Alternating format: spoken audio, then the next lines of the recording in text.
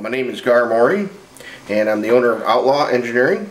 We're the manufacturers of the Outlaw dog sleds and building rigs now and sleds for about 15 years. I'm a mechanical engineer. I've designed and raced race cars, race bikes, and we use that technology that we evolved into competition cars into our sleds and into our race rigs that we race today.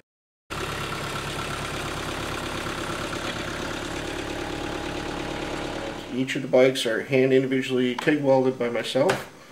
The components that we use are top of the line mountain bike racing components, aluminum aircraft alloys for the tubing.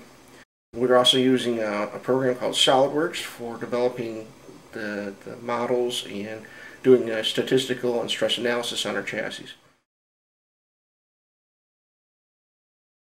One, the bike has to perform, sled has to perform. We want it at a top competition level so that any rider out there at any level is going to feel an increase in performance in their team from using our equipment. Two, we want durability. I want something that's going to last for years. I want something that's going to hold up over time.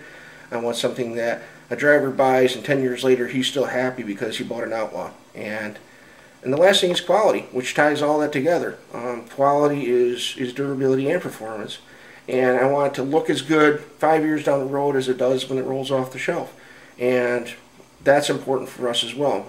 And we like to look professional. When we pull into the race, we want to look like we're serious about what we do, because we are.